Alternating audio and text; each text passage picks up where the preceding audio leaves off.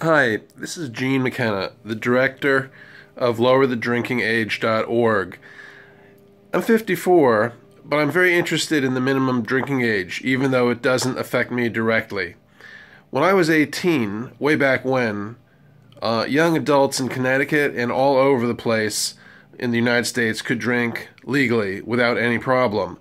But by the mid-1980s, the drinking age had been raised pretty much across the country to the age of 21. For a long time, I've thought that's pretty unfair and unjust. I understand that the reason that it was done was to try to cut down on drunk driving accidents among young people, but still, at 18, young American men and women are allowed to vote for the president and other politicians. They're legally able to marry in all 50 states, and they can also enlist in the U.S. military to fight for and possibly die for their country.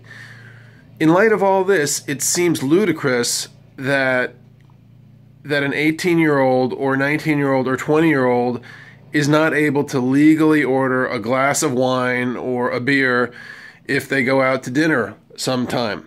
It's just preposterous. Also, if you look at the rest of the countries in the world, the entire world, roughly 77% have drinking ages set at 18 or lower.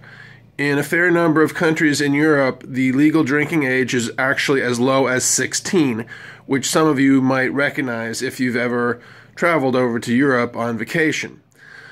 So, kind of recently, I have started this organization, and our website's at www.lowerthedrinkingage.org.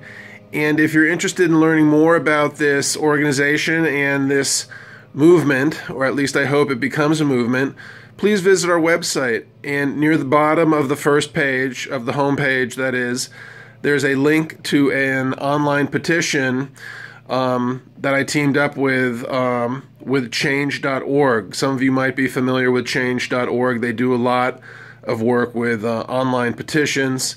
And if you feel that you can support us in that way, please click on the link and go to the petition and sign it. I hope that I'm in the process of building a grassroots campaign here. There's really not much talk among people in the U.S. about this issue. I find that kind of surprising, and I think the time is ripe for somebody to do something about this. And I'm hoping to do something about that, but I will need the help of other people who are interested in this issue and who feel the same way that I do. So I'm going to leave it at that for right now. If you think you can help, once again, please go to www.lowerthedrinkingage.org and take a look at that and sign our petition. Thank you very much. Take care. Bye now.